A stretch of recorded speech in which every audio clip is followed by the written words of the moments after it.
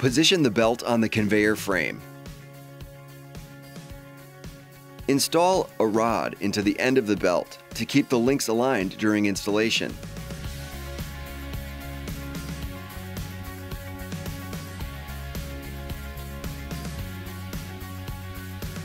Wrap the belt around the drive end of the conveyor, making sure the sprocket teeth have engaged the belt.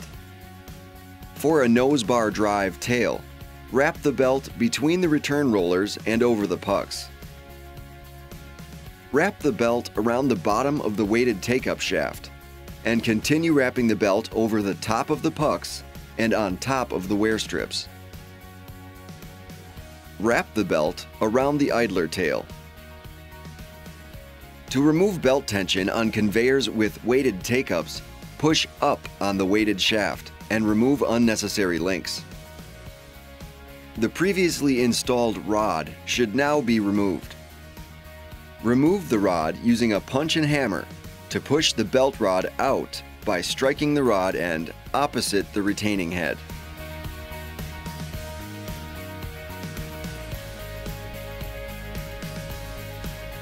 Bring the ends of the belt together and insert the belt rod.